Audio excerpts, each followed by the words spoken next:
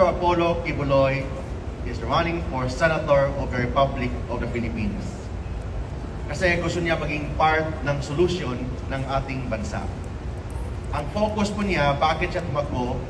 Dahil sa Diyos at sa Pilipinas nating mahal. It means yung focus ng kanyang platform of government is God-centered, Philippine-centered, and Filipino-centered na platform, lalo na sa legislation bilang isang senador. And ang priority po niya, number one, is yung religious freedom. Naniwala po si Pastor Apollo Quiboloy that religious freedom is inviolable. It means kailangan ang government po natin should secure the holy grounds against state forces. Second, kailangan protektahan ang mga mahihirap, mga poor, particularly sa health, free medicine, fast medical services.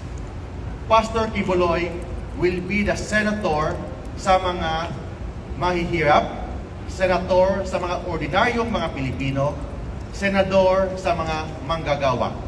Madaling lapitan, willing makinig sa lahat ng problema ng taong bayan. And third, he will focus on education. He wants a massive quality education and zero corruption. Makita naman natin, exhibit number 1 is the KOJC. Kung ano po yung ginawa ni Pastor Quiboloy sa KOJC, yung kingdom, yung